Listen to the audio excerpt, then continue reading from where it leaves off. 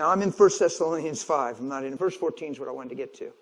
Now, we exhort you, brethren, warn those who are unruly. That means insubordinate. They just don't want to go with the flow of where you're going. Or it actually can mean idle. That word can mean idle. Just idle, unruly. Now watch. Comfort the faint-hearted. How are you going to comfort the faint-hearted if you don't have an answer for why they're faint-hearted? I think we're just looking for an emotional response. We're looking to feel better instead of believe better. Are you with me? So if somebody comes in here and they're faint-hearted, how can you encourage them from being faint-hearted unless you help change their perspective and their view on the thing that's taken away their heart? Because here's the thing, if the thing doesn't change, then we never have an answer unless it changes. Wonder if it has to do with a person. Wonder if it has to do with a family situation, and that person's just obstinate and they're set against God and they're apostate and there's no changing, and we're all interceding for them to change, but we don't have a higher answer for their faint-heartedness until they change.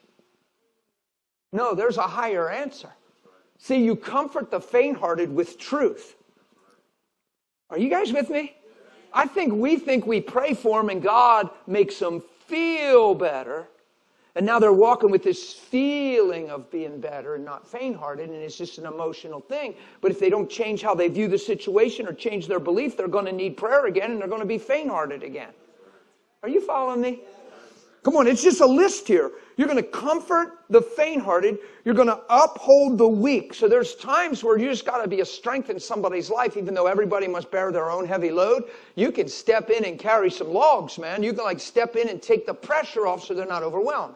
So that's one way we can help people. Who knows, in a congregation like this, you're going to have these kind of things coming in the room, right? So we all have to understand, but as a group here, I'm just talking to you as if you're all part. We can grow, be mature, take responsibility for our own life, work out our own salvation because we have a relationship with Jesus, and we're coming in here with a healthy eye, a single eye, and as a man thinketh, so he is. So we always have comfort to offer. We always have a truth to give. We always have strength to uphold the weak. Why? Because we're living in Christ Jesus.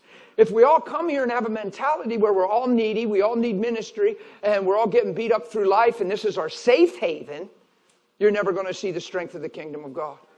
I'm just talking plain. This is not your safe haven. This is where you get sharp and empowered, and this is where you stay focused, right here.